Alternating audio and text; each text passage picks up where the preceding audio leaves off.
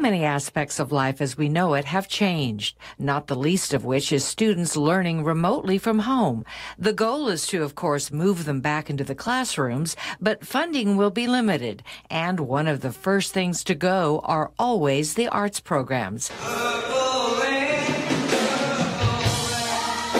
5 years ago, the Academy of Musical Performance, AMP, was started by local musician Will Sturgeon to teach young people piano and drums and guitar and many other instruments, with the bonus of performing for audiences after completion.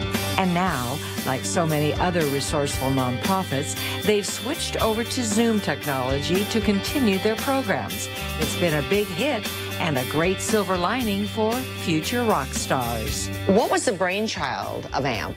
It was inspired by one of our board of directors had watched the movie School of Rock and was like, why don't we bring a summer camp like that here to the desert? So in 2015, they secured some funding from Golden Voice, our seed funding for the first 3 years to run 3 years of this summer camp. And I came on board as a volunteer during that first year, and slowly but surely we built it out to a year-round program that offers lessons, rock band performances throughout the year. COVID hit right before the summer, and you had great plans for your summer camp and, of course, to continue your programs. So tell me how you were able to adapt during this time.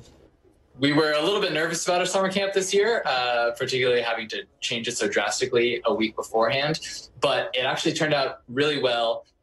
We did 2 weeks of recording and video production, and you can check out on our website the final projects that the students made.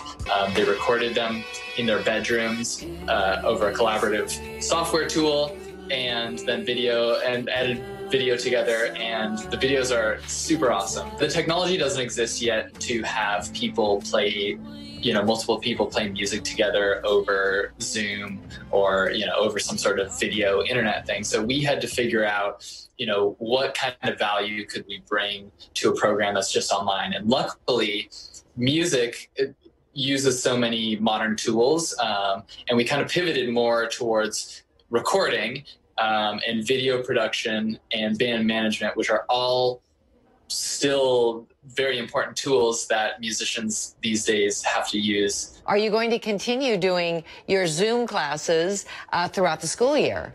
Absolutely. And we're actually really excited about it because we were planning this spring to start private lessons, which is not something that AMP usually did. AMP was mostly focused on group learning in a rock band situation, which sometimes didn't cover like all of the fundamentals of guitar or keyboards. It wasn't the best place for students to learn an instrument, but it was a great place for students who had some sort of basic experience on their instrument to start collaborating and using those skills with other people. We're doing all of our one-on-one lessons over Zoom at this point, and that's working really well. What a great way to rock on during this uncertain time. For NBC Cares Silver Lining, I'm Sandy Newton.